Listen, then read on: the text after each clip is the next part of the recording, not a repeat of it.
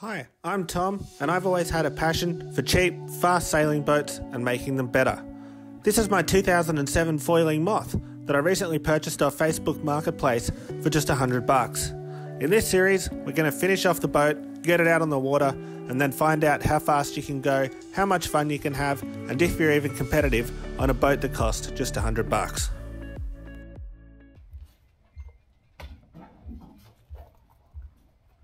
Right, so it's Sunday night, absolutely freezing. Got my hoodie, 2 pairs of socks, beanie, everything. Yeah, made really good progress today. Got the cano done and inside the boat. Vang's done. Now I'm going to work on the control system. So I've got the bowsprit just sitting there. Need to figure out how to attach that to the boat. See if I've got any glue kicking around to glue the end of the bowsprit on. Get all the push rods in. Get all those linkages done. Get the ride height adjuster in and all linked up. Get the wand control into the boat, figure out where that's going to go. Don't have a cleat for that yet, so need to do that as well. Yeah, lots to do, but yeah, the complicated stuff's slowly getting ticked off, so yeah, we'll keep going. So this is the push rod that travels inside the hull and basically sends the message from the wand that's touching the water back to the flap on the foil about how high above the water we are. As you can see, I managed to fill up the little tiny threads with mud thanks to my working environment, but after a bit of a rinse out, I was able to get the bolt in there with some Loctite and yeah, get that part together. I then thought I should just double check that the boat actually meets class rules. The bowsprit has to be less than 500mm long, I believe, from the front of the bow. And obviously it did. I think it's actually quite short. Like, I think I had about 40mm up my sleeve there. Then I found this bit of gal all thread kicking around. Can't remember why I have it, but I do. And then I shoved that through the tube inside the hull for the wand control line. So there's 2 tubes inside the hull, one for the metal push rod, the other for the wand control line. Then I connected a bit of whipping twine to the piece of all thread and pulled that back through from the front. Then I connected the piece of whipping twine to the Dyneema that I wanted to use as my control line for the wand, and pulled the Dyneema through with the piece of whipping twine.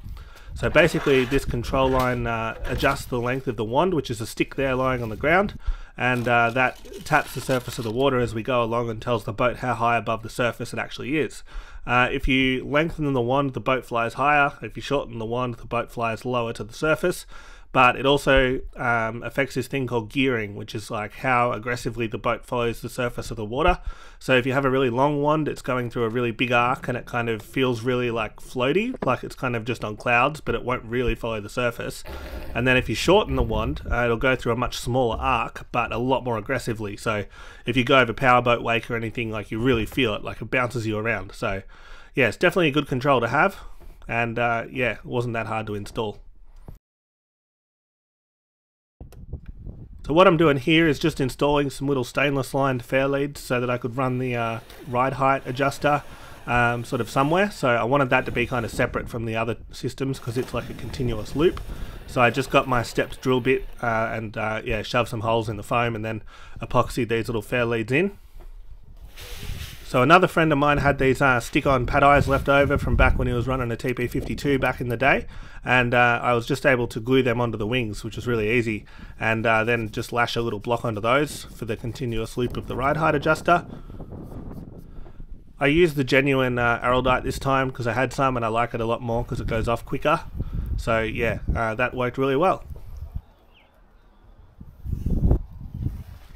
So because I had the stick-on pad eye there for the ride height adjuster, I didn't actually need the 4th little block that I had lashed on quite neatly to this carbon plate.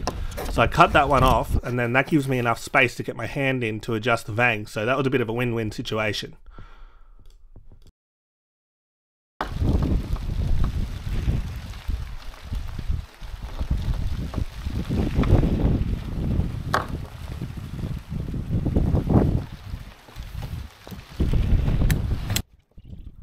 So the ride height adjuster works by basically increasing or decreasing the length of the push rod inside the boat. So basically between the bowsprit where the wand is and the top of the centerboard where the push rod goes down to the flap.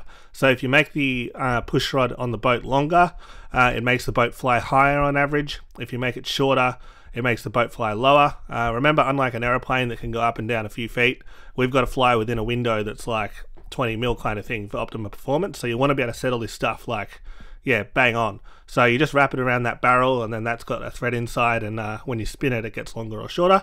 I'm still not sure if that's the right number of wraps to go around the barrel, but we'll see what happens when I get it. And this is just a bit of a close-up of the adjustable wand that we were working on earlier, controlled by the green rope in the cockpit. So you can see it's just like two tubes inside each other. So at the moment I have 2 cleats on the hull, and I have actually 3 control lines that I need to cleat off. Unfortunately I couldn't fit another cleat in like how they were, so I had to like take them all off and then move them along a little bit so there was space for 3. I got sick of going to Bunnings and spending a fortune on galvanized bolts, so I decided to invest in a pack of stainless ones from Nut and Bolt Australia, which worked out way cheaper, and it's so handy because I just have the one I need. I also decided to add the little like angled risers on the cleats so they face up towards me, so it's easier to like cleat and uncleat. Then yeah, plenty of Tef gel because you're putting stainless bolts through carbon. So yeah, that was a bit of stuffing around, but I think it was worth it just to get the angles right. Alright, so it's Monday night now. Sorry about the lack of kind of talking and stuff in the past. Yeah, a bit of footage. I've been sick as for another couple of weeks, so progress has been slow, and yeah, I haven't had a really good voice for talking, so I haven't worried about it, and I figured I'll just do it with a voiceover later. Yeah, got this bowsprit on yesterday. Really happy with how that's come up. Got the adjustable wand rope through, as you saw. I just noticed that it doesn't have a nut at the end of this bowsprit axle thing. So I've got that little kit of nylock nuts, and I tried all of them and none of them fit. So I'm hoping that it's like a 1/4 inch thread maybe. So I've got a couple of 1/4 inch nylocks today. So I'll try one of those, and all going well, that'll be another job ticked off. Oh, look at that. Lucky day.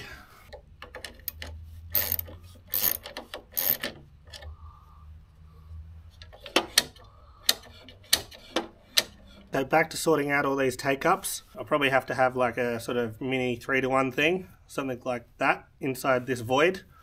And then, yeah, I've got to try and set it up so I can get it in there and sort of tight, and then, but not so tight that I can't get the wing on. And then as it goes in, it's going to have to kind of tension itself. So I reckon I'm going to lose like this much just putting the wings in, which is why I need to have kind of 3-to-1 so I still get enough travel between here and the back of the wing inside the void when I'm sailing.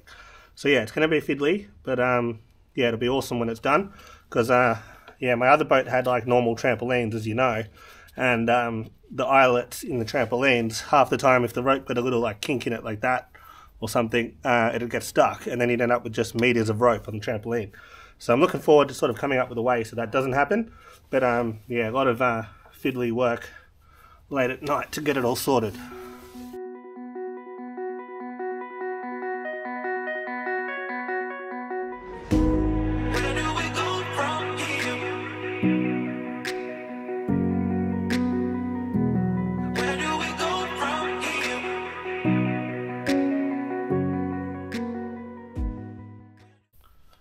Okay, so the theory with that is if I pull on 1 meter of Cano, because this is like a 1 to 3 system, the elastic only has to pull this 33 centimeters to suck that up inside the wing.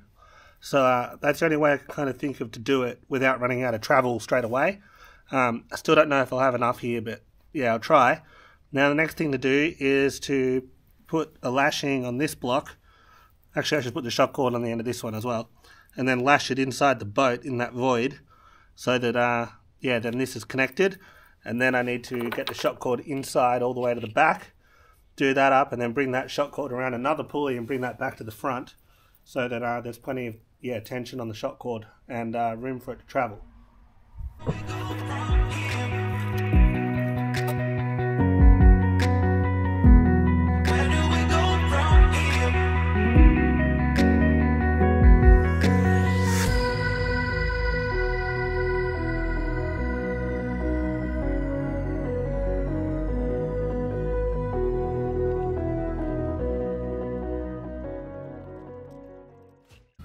Okay, so that's one take-up done.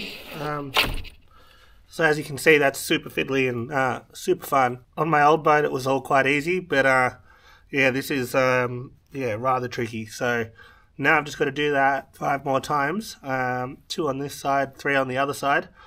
Might be able to get this side done tonight, because the one take-up's going to be easier than the other 2, because it only needs to take up this much, so it won't need all the pulleys. So yeah, I won't bother filming the rest because it's going to be the exact same thing of yeah, looking at the dark, not being able to see anything, and yeah, I'll just keep going and try not to scratch my hands too much. So it's 20 past 10. I've finally got these three all yeah, sorted. So that's the wand control, vang, Cunningham, and they're all yeah, inside there. Don't know if you can see them past. Yeah, I'll just put the wing back on so it's off the ground. I've still got to do the main sheet bridle inside this void as well. So I've got to get something through here which isn't drilled yet, then put a stopper on the back of it. So that's another splicing job, but yeah, probably a bit late to drill now in a suburban area. So yeah, I'll just put this wing back together and yeah, go to bed.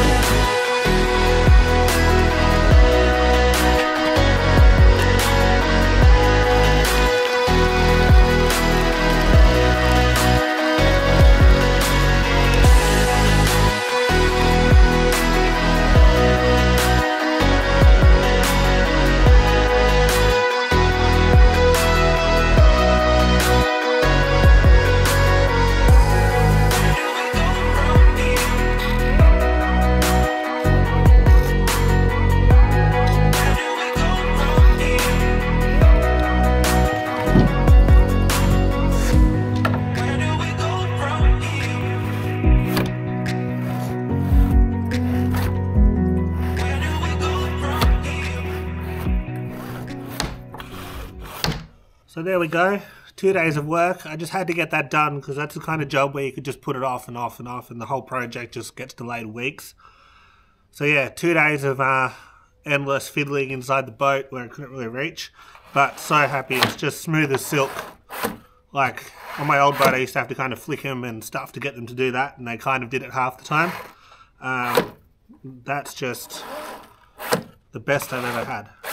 So good. So that's done. Now we can move on to more interesting things. So probably tomorrow night, rig up and suss out that front prodder length, main sheet bridle position, get all that done. So I had a message from Scott from Western Australia, who's another person I've got to know through this channel. Those 2 carbon plates that are on top of the mast stump there were kind of driving him insane. They drive me insane too, but I'm just keeping them in there for a little bit longer in case I find a use for them. As you can see, Scott, I managed to lead the Cunningham through there just for you to make it a little bit less upsetting.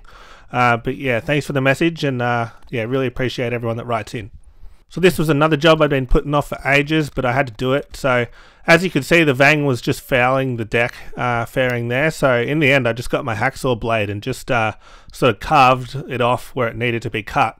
This was kind of one of those jobs that I just got into, and I remember I was just listening to a podcast about the Beaconsfield miners being trapped back in 2006 as I just kind of hacked away at my boat. So yeah, it turned into quite an enjoyable night of boat work, really. I was dreading it, but it turned out all good, and I was really happy with how it came up.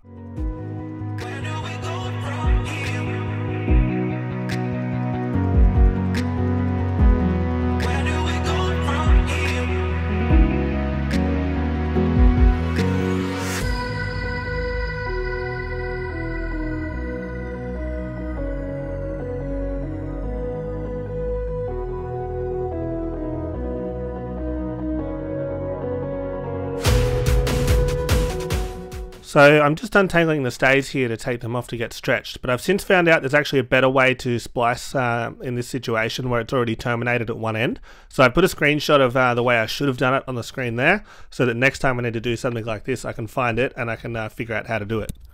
Right, Thursday night tonight, no America's Cup, so good night to get stuff done.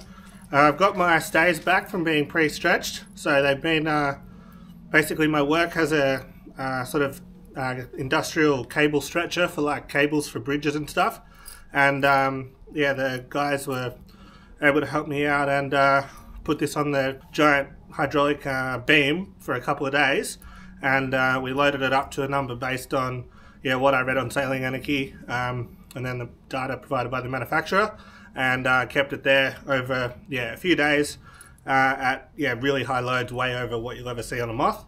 So really happy with how it came out. Now we're going to see how much it's stretched, because You remember I made everything way too short because I was pretty certain that, yeah, they were going to creep a lot. So yeah, let's whack it on the boat, whack the mast up, and yeah, see how far we've gone from the settings we had before. So first I'm going to set it up with everything where it was before. So that was the top hole on the side stays, and it just fitted on the forestay with the boat breaker cranked on. So let's just put it there and see yeah, where we've ended up, and then we can adjust accordingly from there to our final settings. So I know on this channel I do try and find the cheap and easy way to do things, but yeah, I think pre-stretching stays isn't one you can probably do in your backyard with the loads required. Like, it was yeah, pretty terrifying hearing how much load was on them, and yeah, I'm glad that I had the right equipment and didn't try and tackle it myself. So yeah, in the comments, Rob USA 4301 mentioned that you want about 8 to 9 degrees of rake measured from the flat of the hull on a Mach 2, and as you can see, I was able to end up at about like 8.5, 8.6 degrees. So yeah, really happy with where it ended up. Obviously, the soft shackle I'd made for the forestay with such care in the previous episode was now way too long, so I had to make another one. And yeah, I'm really glad I did pre-stretch them in and do it all properly as per, yeah, what I read on Sailing Anarchy, because they did stretch from the top hole of the side stay adjuster there to about the 4th hole. So that'd be like a good inch that otherwise I'd be chasing my whole life, because I'd never be able to get it out under regular loads. So yeah, thanks for watching. Remember to like and subscribe. Sorry about the gap in videos. I've been pushing really hard to get this boat done, but yeah, uploads should be a bit more regular now, and yeah, I'll see you next time.